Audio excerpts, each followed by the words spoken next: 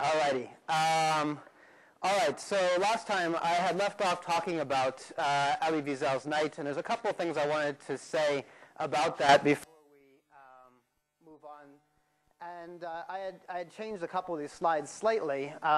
We had talked last time about the process, or we generally talked about the process of dehumanization. And in order for us to have understood this process of dehumanization, both the horrific aspects, the random aspects, all of the physical, the mental, the social, all of these processes of breaking down human beings, what Primo Levi and Elie Wiesel both call the demolition of a human being. We had to understand what we meant by humanity. Very basic things that all of us share, regardless of sex or gender or race or ethnicity or religion, things that make us, by definition, human beings. And some of the things we talked about were things like empathy, the belonging to a community, the ability to express emotions, to see oneself and other people, even though we're obviously different. Agency, the idea of having individuality, a free will, being able to make decisions about our own destination. The ability to testify, to talk to other people, and to have them listen. The fact that we're generally conscious, rational beings. We have our own identities. We're individuals. We're not groups or masses of people. We're temporal beings. That is to say, we live in time. And that's absolutely critical. We have a span of time that we live in. We have our past. We have our present and our future. We have our memories. We have our present desires. And we have our hopes about what will become or what will be. Almost all of us have these things all the time. And then, of course, there are all the idiosyncrasies or the specific things about who we are, the languages that we speak, the cultures we come from, our histories, our beliefs, our imaginations, our moral and ethical compasses that guide our lives. All of these things are part of what makes us human. And then, of course, there's the issue of the physical body. We're embodied people. Health, our mental and our physical health, our nourishment, all these things we take for granted often, unless we become sick, in which case we become very conscious of our body. And finally, the last thing, and I think this is something that's just going to continue to haunt us throughout the class, is the issue of death. It's not something that I think most of us think a lot about. I think in some ways we're very fortunate. We may have had a loved one who's passed away, and of course in that process it can be very difficult, the grieving process, the process of sanctifying the person's life, of remembering that person, the issue of honor and respect that comes on the deathbed of a dying person. All this is about a formation of death that we're used to. It's a kind of dying that is fundamentally connected to our humanity because it's about the respect for living people, our living creatures, the respect really that we have for others who have passed along. And death is something that is explicitly, in the situation of a genocide, specifically becomes desanctified. It's something that becomes essentially profaned. That is to say, death is not something that's suffered by individuals anymore. It's something that's suffered in mass. And it's something that also means that the significance of death is something that haunts so many of these memoirs that we look at, but it haunts them because the person's life is extinguished, and not just the sense of they no longer live, but even the memory of who that person was is also extinguished. And that's, I think, one of the fundamental issues about mass death versus individual death. It's much more than just a philosophical distinction. It's a very fundamental distinction about how we think about what actually happened in this process of genocide. So we talked about dehumanization, and a number of things came up. The issue of the stripping of individuality, the loss of identity, the tattooing, the numbering, the star, the marking of differences, things done in mass rather than as individuals, the isolation, the destruction, and the breakdown of a kind of ethical and moral compass, the things that had guided our decisions or guided life up until now. With Elie Wiesel, the profound loss of faith. And the sense of really questioning how this could be possible, and not just questioning how it could be possible, but a kind of remarkable incomprehensibility, that it didn't fit within accepted grids of understanding. It's not like we can say, oh yeah, I understand how this could be because it's just like this, like some other experience that we had. It's radically different than any other experience that had ever been had by any of the people involved. And hopefully, and if we're lucky enough, it's unlike any experience that we will personally be a part of. I ended last time by talking a little about material loss. And this is where I wanted to pick up this time because this is something I didn't get to complete this thought entirely. And it's something that at first seems astoundingly banal, that when people were put into ghettos and eventually deported, there's a loss of material objects. Elie Wiesel mentions his father who went down into the cellar and buried the gold and silver, like jewelry that the family had had, or money, or any kind of things that we traditionally associate with value. And those are the things that maybe one day they thought they'd come back and reclaim them. It's our savings that we have in the bank. It's the money we save for our kids to go to college, right? It's those things that bespeak very fundamental human ideas about what we value, like education or certain kinds of wealth or even material property.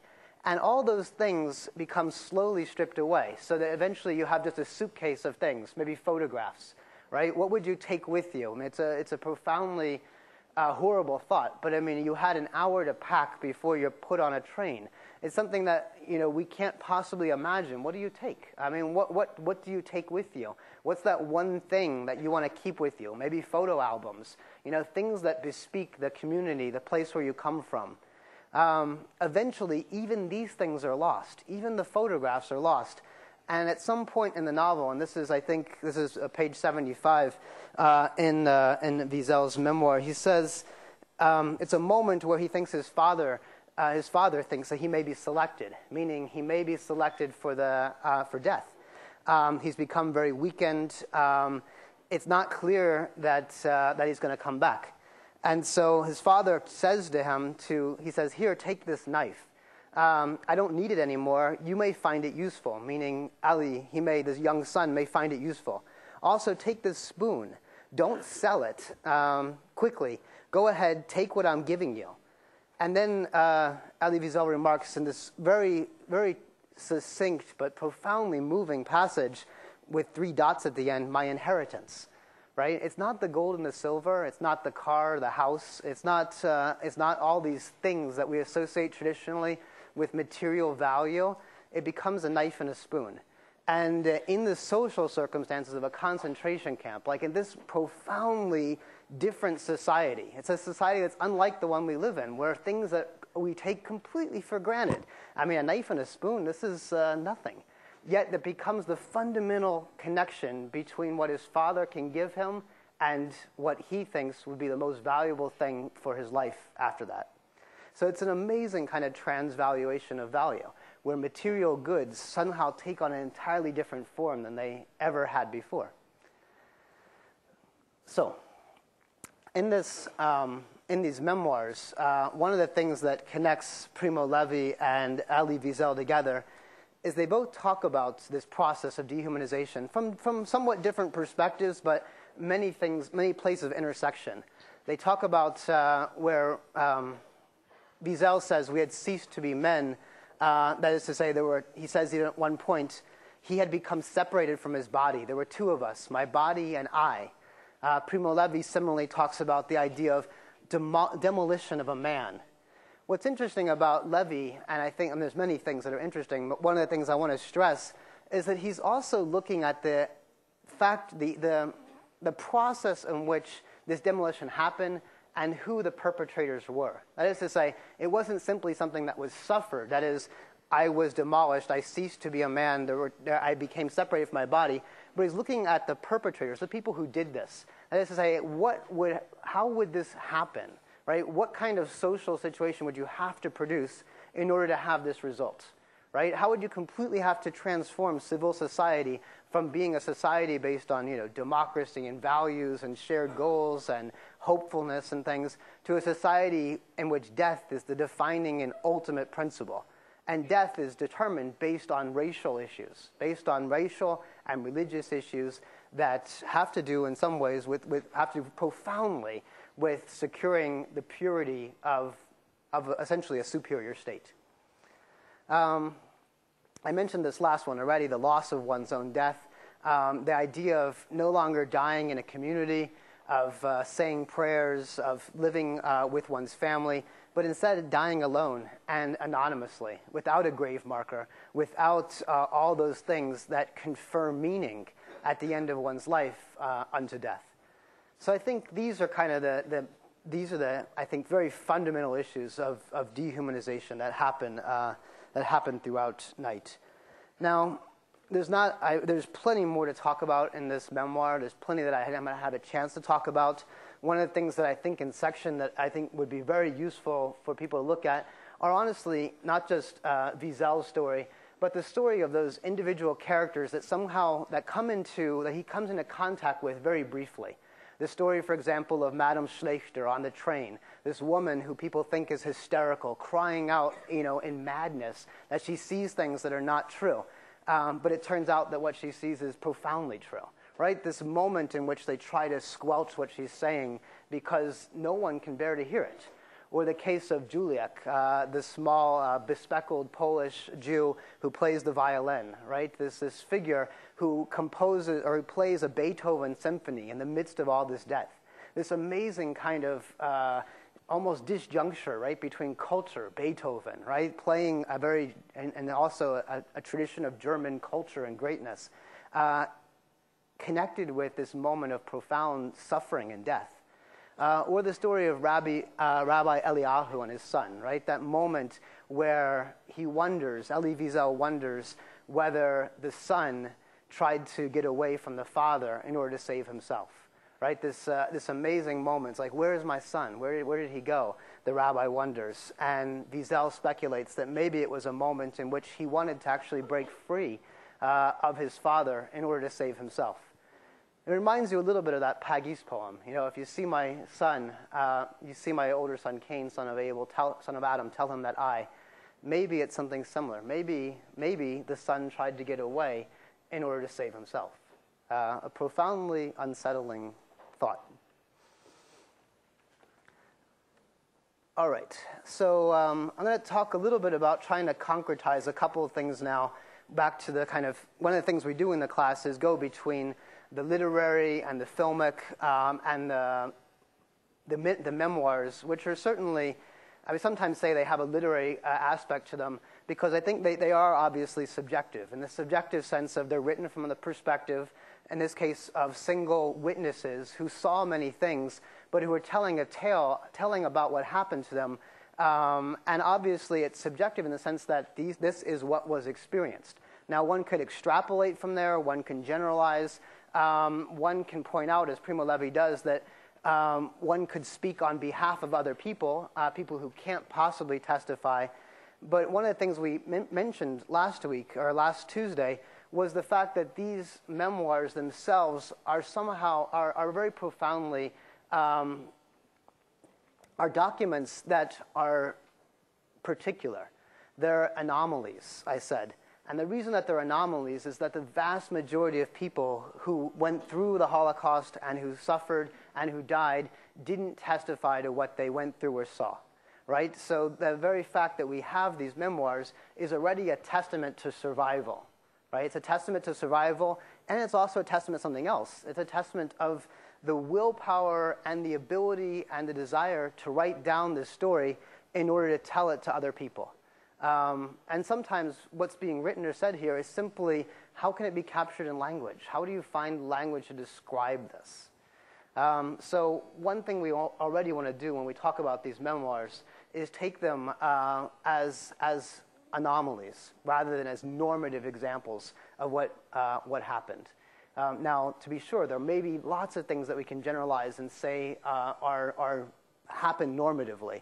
However, it's also the point that I think these two authors are making is that what they're doing is testifying in some ways on behalf of people who can't testify, on behalf of people who were silenced or killed.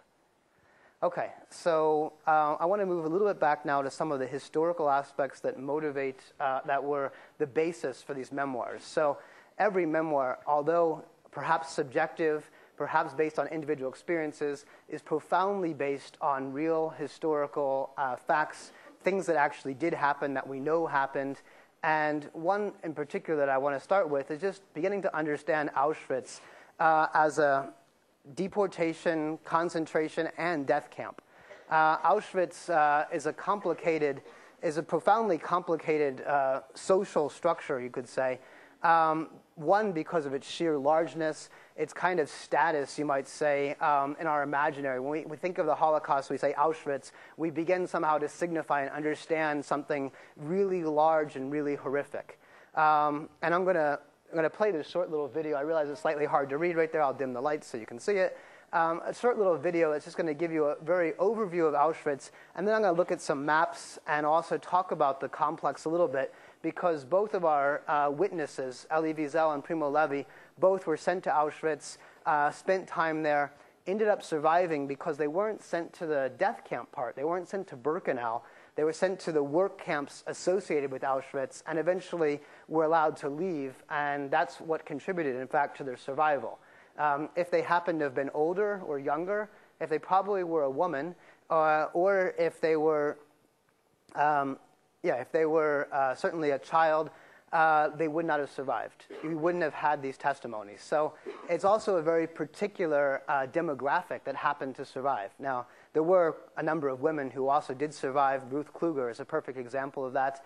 But many more women were selected for extermination immediately than men between the ages of 15 and 40, which was the case for Wiesel, who lied about his age, but it was the case for Primo Levi, who came there at the age of just when he turned 23, 24.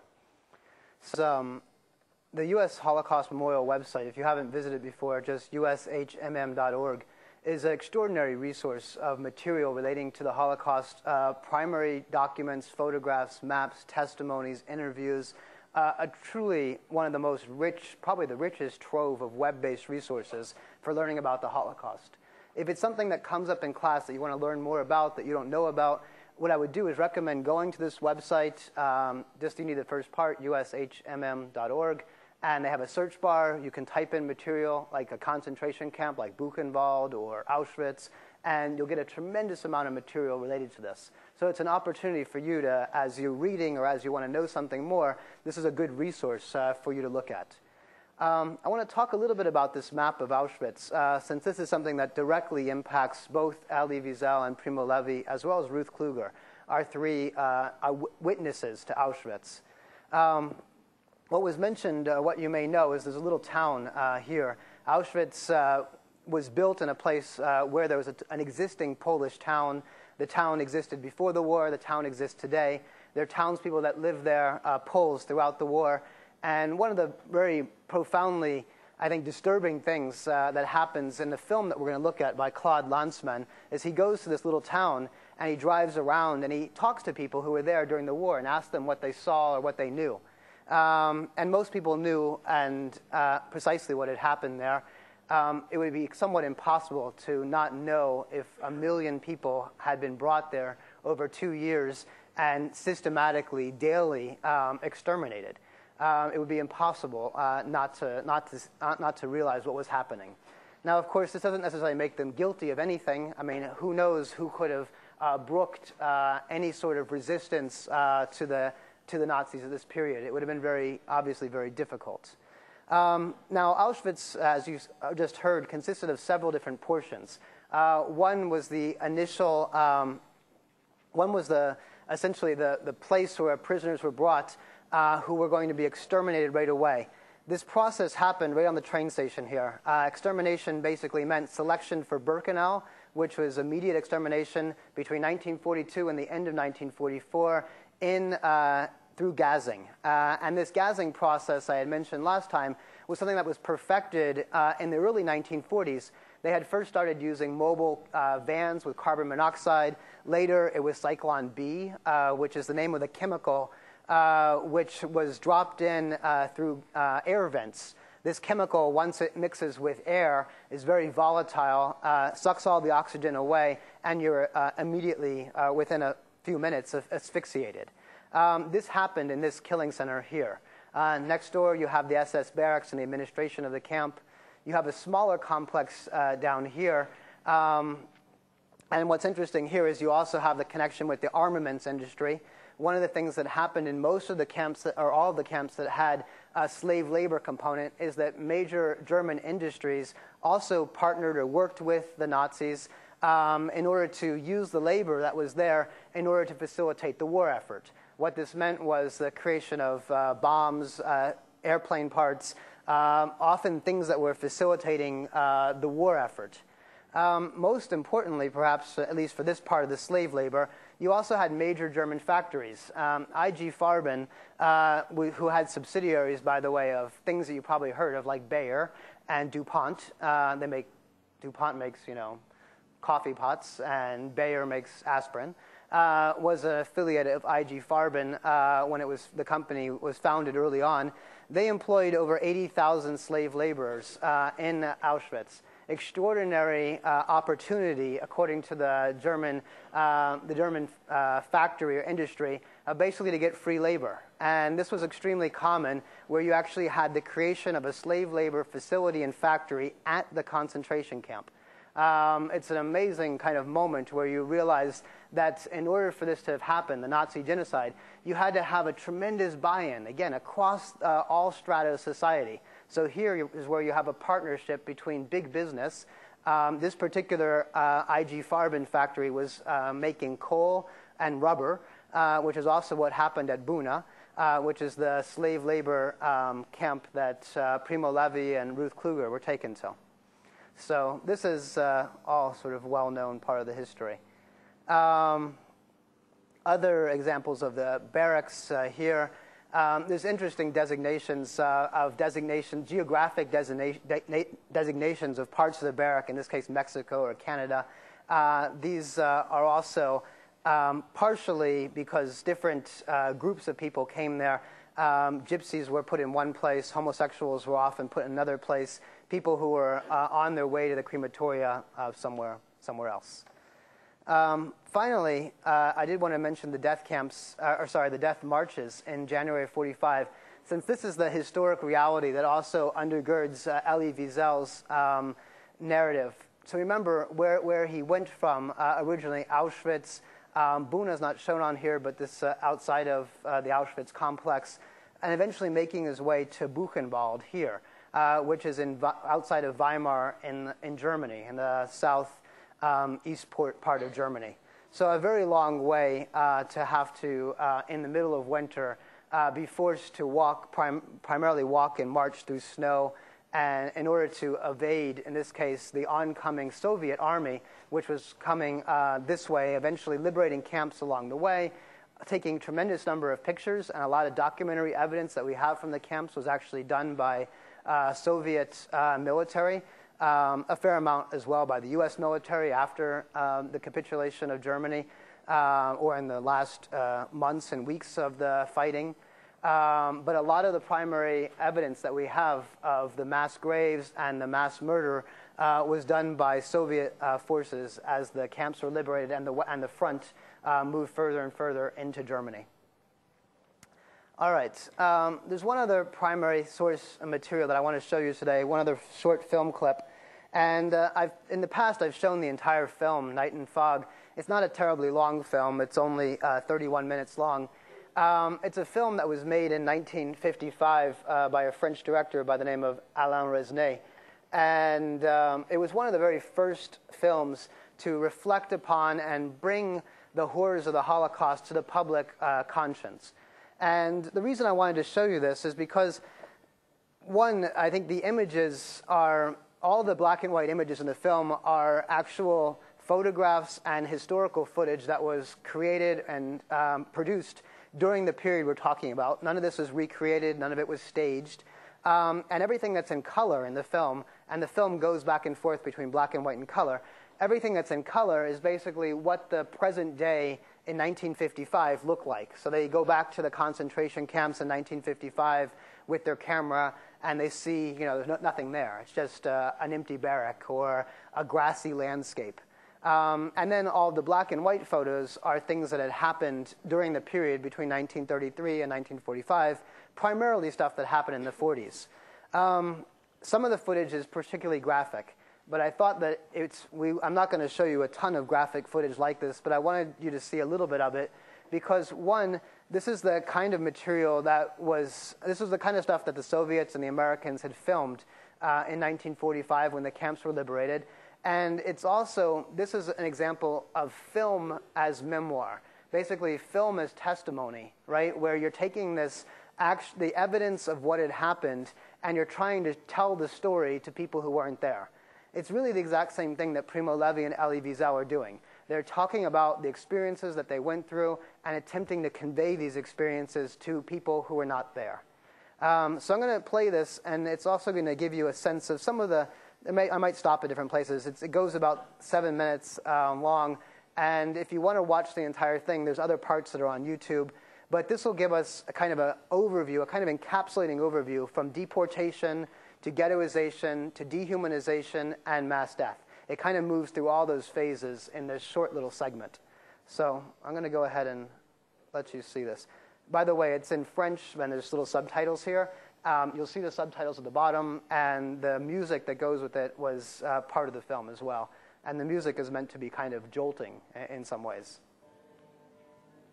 Just a couple of comments real quick. One of the things that we won't spend a lot of time in the class talking about, but it's mentioned in a couple of the books, and also Ruth Kluger, who met Joseph Mengele, the very famous doctor who was at Auschwitz.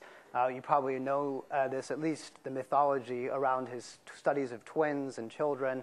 And one of the things that happened at a number of the concentration and death camps, particularly at Auschwitz and also in Sachsenhausen, and quite a number of others, where that prisoners were experimented on.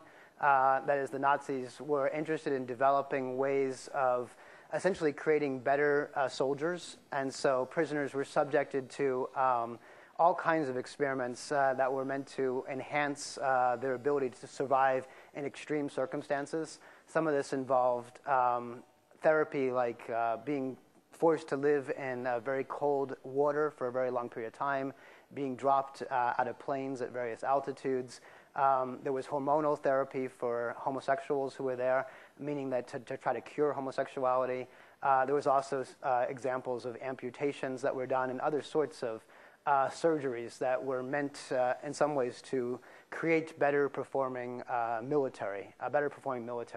Mengele was interested in studying twins for his own research purposes, and often all of these kind of studies and things were done in very gruesome and extremely horrific circumstances. So this is what they're doing here in the film, is they're going back to these places where these experiments happen, because it's just another component of the horror that was happening. So this is profoundly disturbing as well. This is the inside of a crematoria. When they dropped Zyklon B in there and you had hundreds of people inside of a cement facility, what you had were people horrified, scrambling to get out.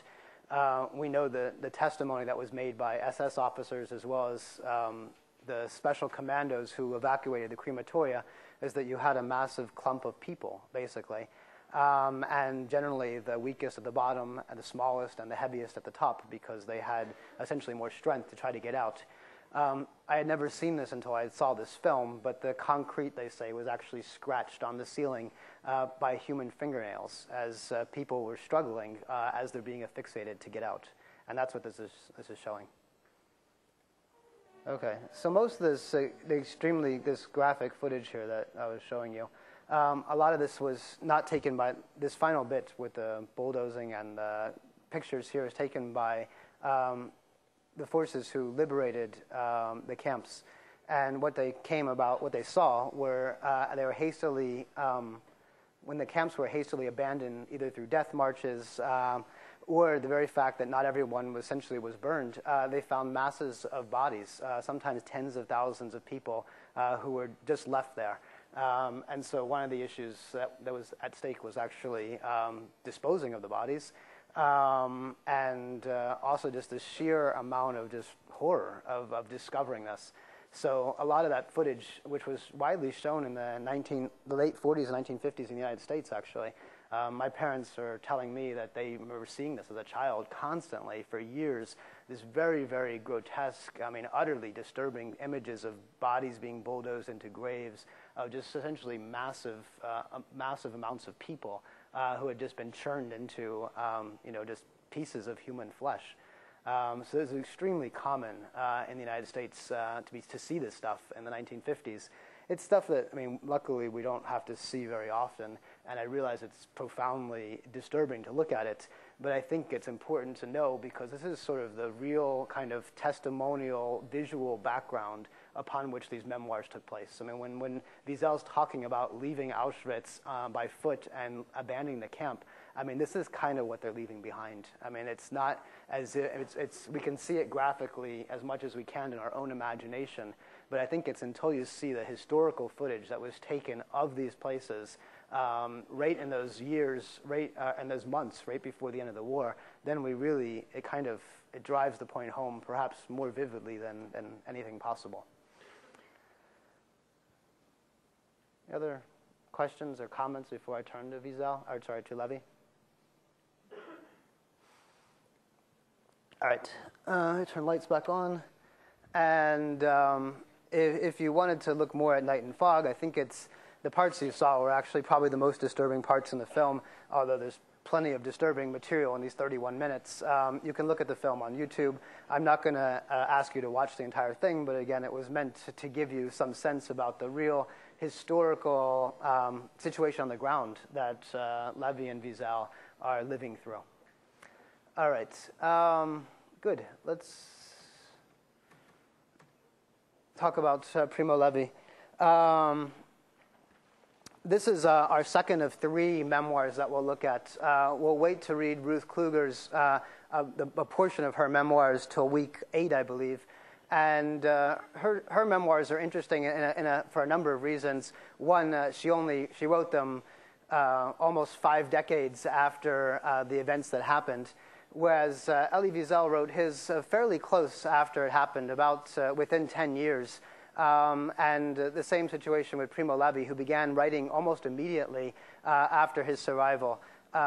He's Italian of Jewish descent. He was a little bit older than Elie Wiesel at the time. He was 23 when the Nazis, in 1943, he was 23, when the Nazis came into his town in Italy, rounded up the Jews. There weren't a significantly high number of Jews of Italian descent, at least in comparison to Poles and Ukrainians and Russians, but a significant population. And he was one who was rounded up and sent to Auschwitz. Because of his age, he was able to be selected for work. He worked in a labor camp, Buna, which was a rubber factory, and he was a trained chemist. So his background is actually chemistry. He was a scientist. He's a kind of person, I think if you had a chance to read the memoir, he has a very different tone than Elie Wiesel. Its tone, I think, is substantially more, one, very philosophical, trying to reflect on the meaning of what was going on, but also very rational and almost a kind of probing of what this society or social situation meant, a kind of real probing of what I was calling the social structure of the concentration camp. As much as Elie Wiesel is interested in depicting what had happened, I think in many ways a very vivid and gripping depiction, there isn't perhaps the same an analytic dimension that you have with someone like Primo Levi.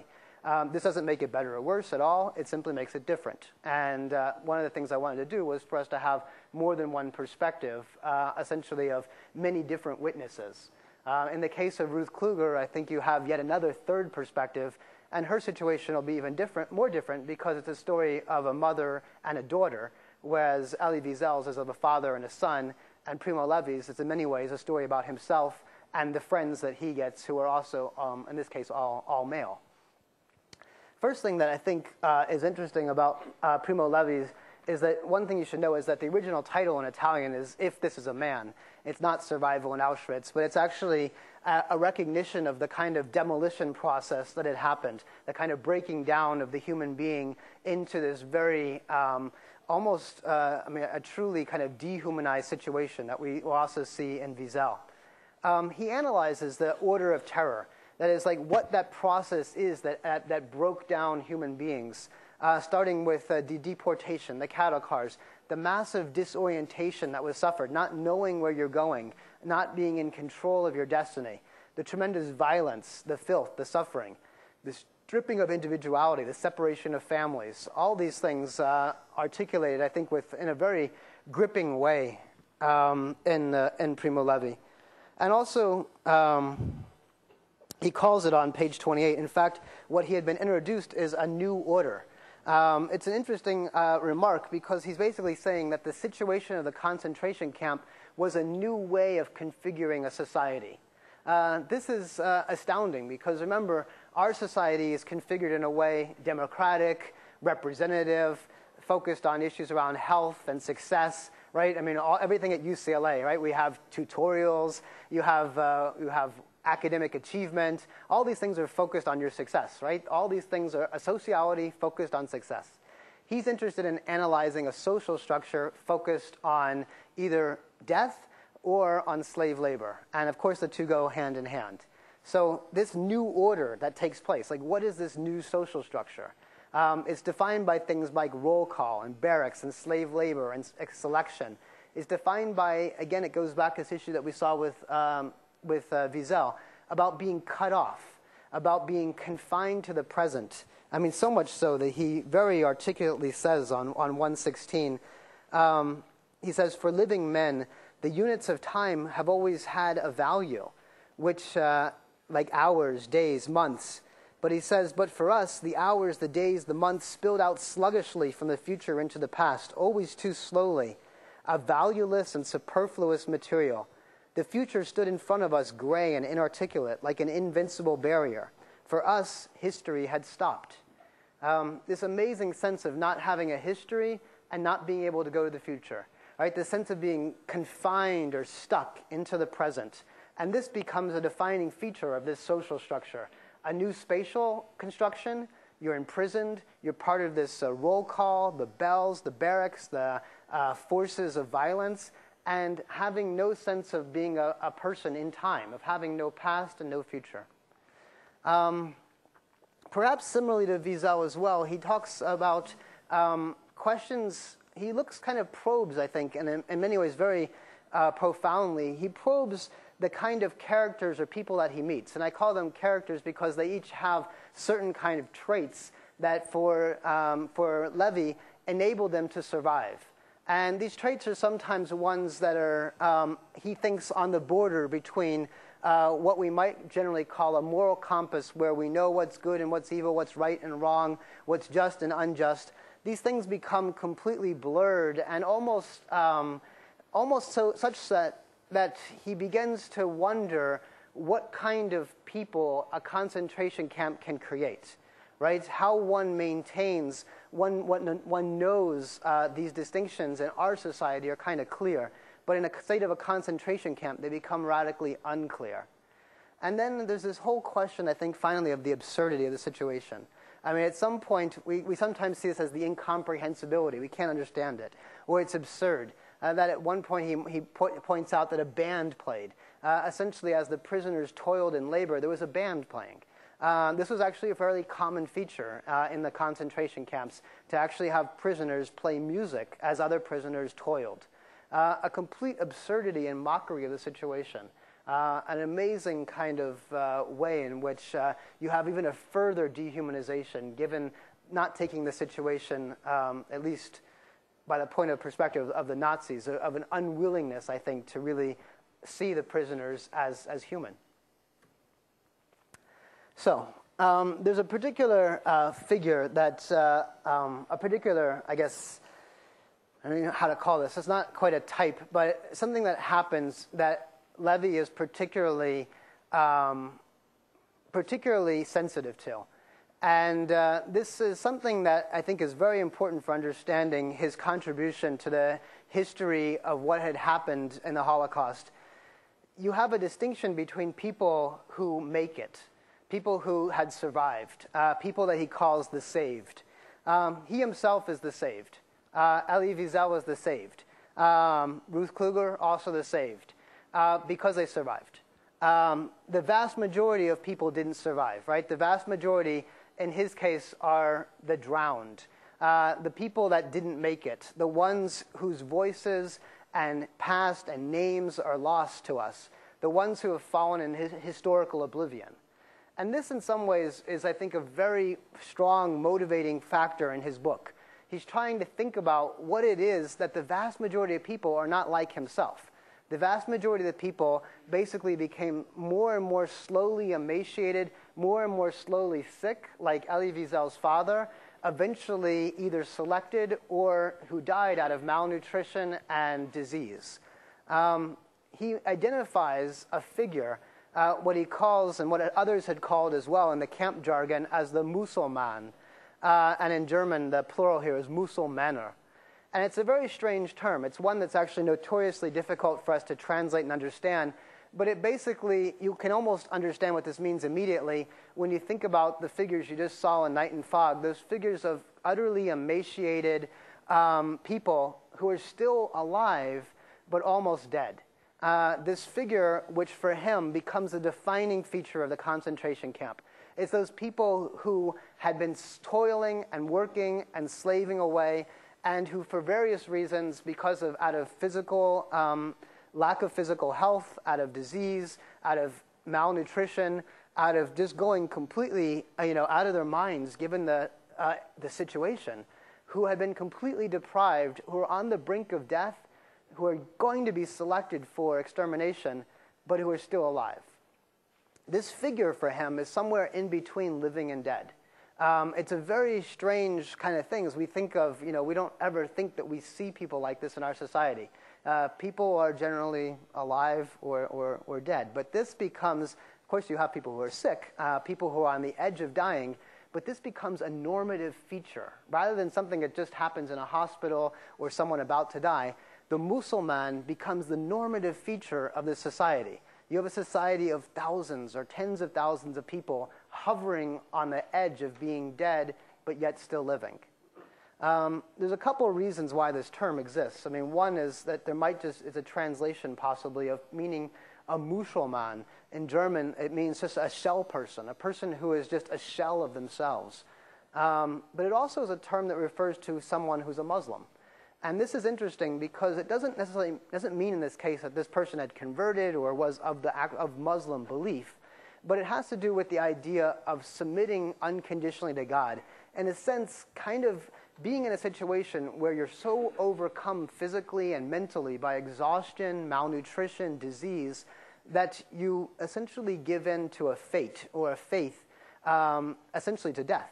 And so this is another understanding. A shell person or someone who had been so broken down that they're about to die. Amazingly, and this is, I think, what I wanted to indicate for you in this, one of the things I wanted to indicate, is that Levy thinks that this is the epitome of what the camp did. This is for him, the Musulman is the creation of the Nazis. They turned people from being human beings, not just dehumanized, but into these kind of creatures that were on the brink between living and dead. They broke down the human will. They broke down the physical, the mental, everything about them. Everything had been broken down until they had been reduced to nothing about who they used to be. This for him is the epitome of the concentration camp. This is the invention in some ways of the Nazis in their process of extermination. So this is page 90, if you're interested in the book. And I'm going to read part of this because it's a really, it's an amazing observation, and it's deep philosophically, but also I think encapsulates something that we may not have been entirely conscious of before. So he says, this is the top of page 90. All the Musulmans, or the Musulmaner, these people who finished in the gas chambers have the same story. Or more exactly, they have no story. They followed the slope down to the bottom like streams that run down to the sea. On their entry into the camp, through basic incapacity or by misfortune or through some banal incident, they got sick, who knows. They're overcome before they can adapt themselves. They've been beaten by time. They do not begin to learn German, to disentangle the internal knot of laws and prohibitions until their body is already in decay, and nothing can save them from selection or from death by exhaustion. Their life is short, but their number is endless. They, the Musulmaner, the drowned, form the backbone of the camp, an anonymous mass continually renewed and always identical of non-men who march and labor in silence, the divine spark dead within them, already too empty to really suffer. One hesitates to call them living, one hesitates to call their death, death, in the face of which they have no fear, as they are too tired to understand. They crowd my memory, and this is the really important part. This is from the perspective of himself being a saved or someone who made it. They crowd my memory with their faceless presences, as if I could enclose all the evil of our time in one image. I would choose this image, which is familiar to me. An emaciated man with head dropped and shoulders curved, on whose face and in whose eyes not a trace of a thought is to be seen. If the drowned have no story, and a single and broad is the path to perdition, the paths to salvation are many, difficult, and improbable. So, the drowned and the saved. The drowned for him are the backbone of the camp. These are the people who didn't write memoirs. These are the people who didn't testify. They're the stories that we don't know. There are all those names, all those families, all those children, all those elderly people, all those men and women who did not survive, who didn't come out, who were selected. And these people are the ones that for him are not the anomaly, but these are the norms. This is the normative experience. And so that's why he said, if I can think of one image that contains the entire thing, it's the image of the Musulman. It's the backbone of the camp. And the one common thing is, and it has to go with this issue of testimony, is they have no story. And that's really, really significant. Wiesel has a story. As moving and as gripping and as we must read it, and Levi has a story, he's pointing out that there's these other stories that are there. And these stories will never know them because they can't speak. And that's the normative experience. Nazi terminology, by the way, I mean, there's interesting terms that are used that I wanted to share with you. I mean, Levi introduces the drowned to talk about the normative experience. The Nazis sometimes use the term Figuren and Stücke. These pieces are important, these terminology is important because it already speaks this idea that they're not talking about human beings. They're talking about puppets or cutout figures, figurines. They're talking about something foldable. And you see those pictures of bodies being put into a mass grave. Utterly, they're not human anymore. They're obviously corpses. Imagine one still alive. They're pieces. This is what the Nazis refer to them as, pieces, as trash. Utterly dehumanizing and utterly without any kind of human qualities. So these are the terms the Nazis refer to talk about the people who become selected as nothing more than just pieces or figures. Questions or comments about this? So it's an important, very, very important observation and a significant part of our understanding of the complexity. Thoughts?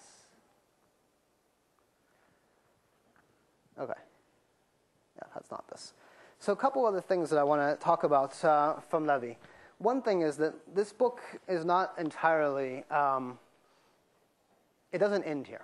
It doesn't end with the story of the drowned as much as this is a very fundamental part about what he is saying. But it ends, in fact, with a kind of rehumanization. I mean, there's actually something significantly redeeming about this book.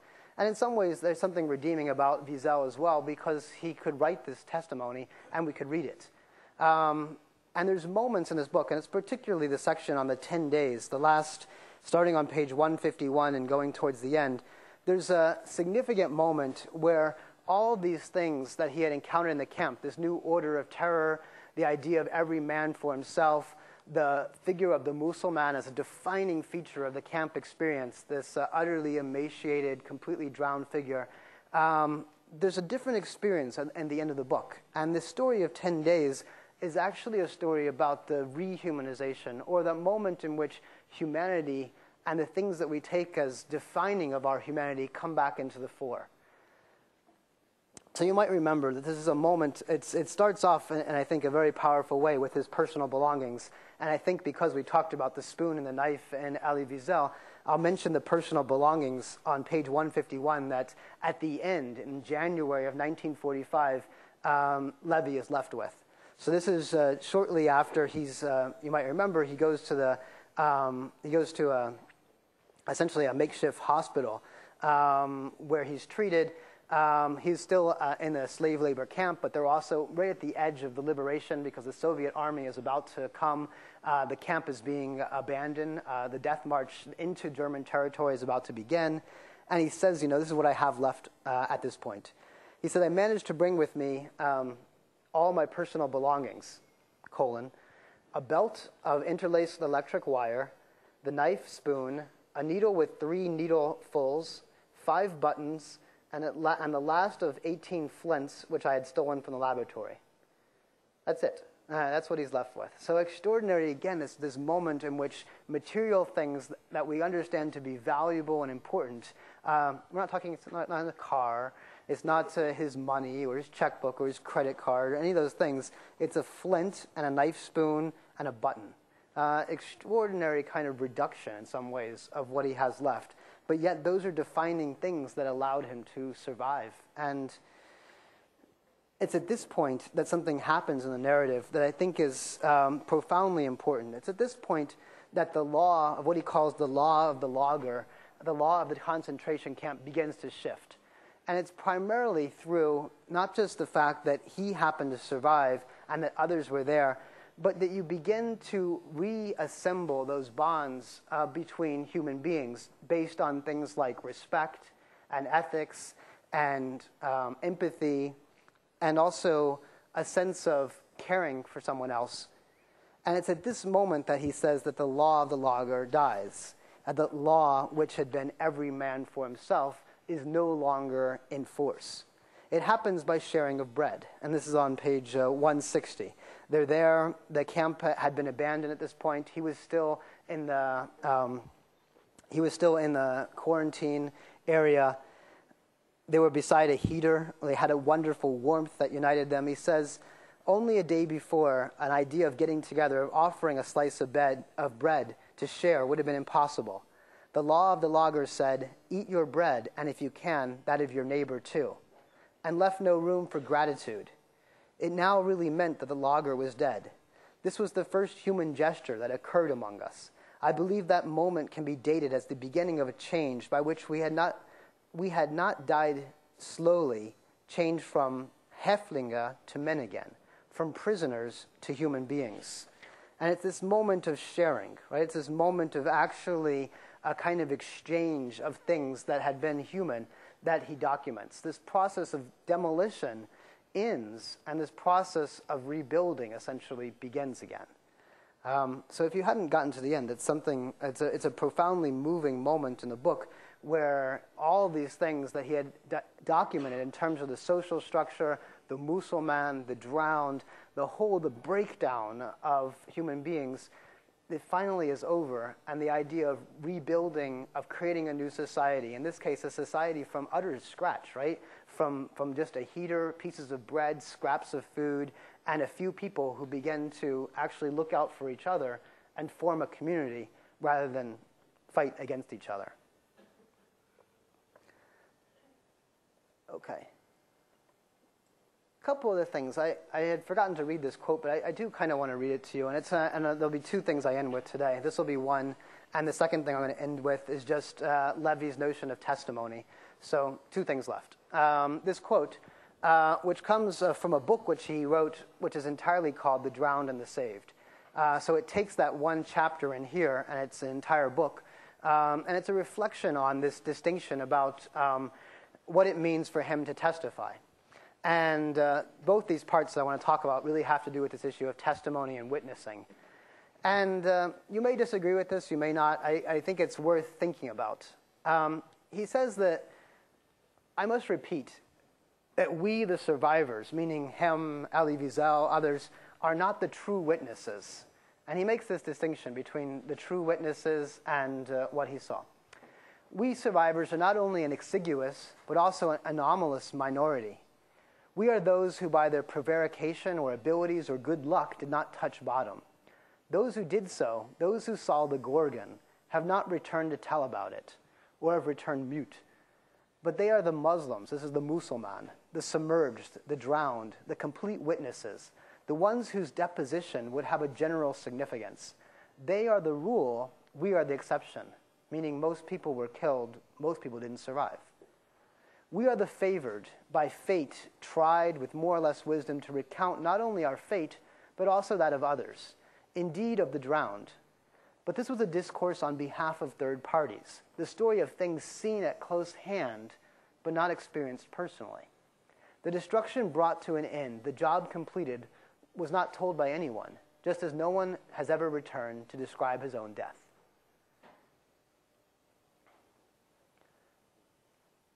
What do you think of that? To be a true witness. To be a true witness, you essentially had to have died. But then you have the paradox, which of course is you cannot possibly testify if you saw the end. And it's a kind of as a paradox, because ultimately no one can tell it from the inside, right? I mean, it's not as if you're going to get testimony from someone who was gassed. You're not going to have. So all you have are these, you have this kind of roundabout way. I mean, when you see the film Night and Fog, you can go inside of a crematoria today, and you can look at the ceiling and see the cement actually scratched by human nails. It tells you something. It tells you something a lot, but it doesn't tell you who these people were, right? It doesn't tell you their names, doesn't tell you their families, their hopes or desires, their memories, their past. You know, we don't know anything. We just know that something had happened that was utterly horrific, and in some ways is also silent, and will always be. Are there thoughts about this true witnessing question? It's an interesting question to contemplate. I mean, I'll leave it at that, but I have one more quote to give you before we go today. And it's worth thinking about, this one. But the one that I wanted to end with is actually on page 59 in Survival in Auschwitz. And this is actually a hallucination. It's a dream that Levi has while in the concentration camp. And you might remember reading this part, I don't know, but I'm going to spend the next, I have 5 minutes, so I'm going to spend the 5 minutes that I have talking about this hallucination or this dream that he has. It has a lot to do with this question of testimony and witnessing, and also this issue of transmission of testimony.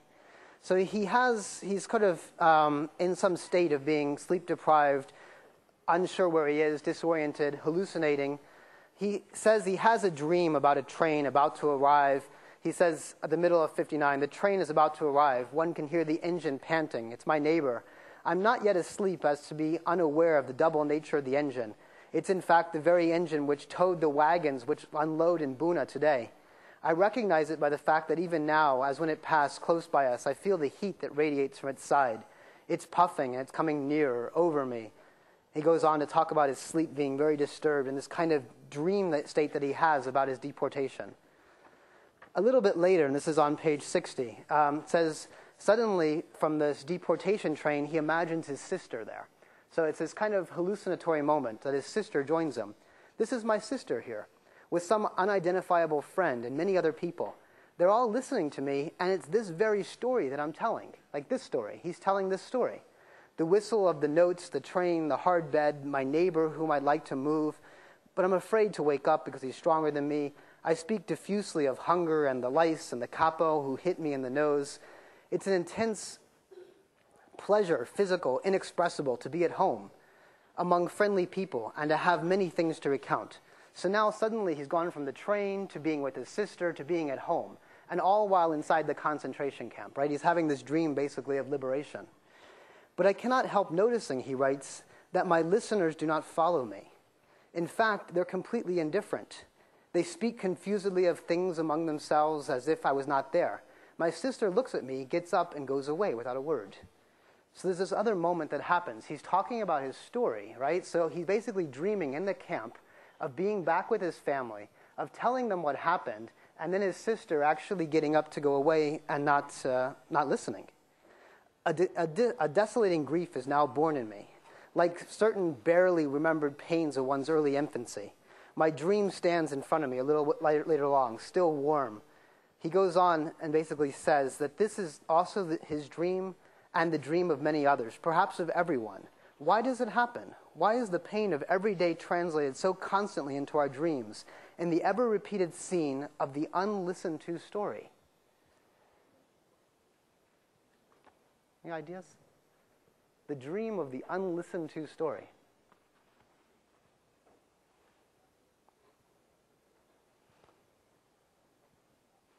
So it's not even the story about what happened. It's the story of actually having been liberated and telling his story and no one cares. That's the real horrific dream that he has. It's not even so much the horrific dream of all the horrors he's in. It's the horror of not being able to tell the story and have people care about learning about it. Okay, so we're done today.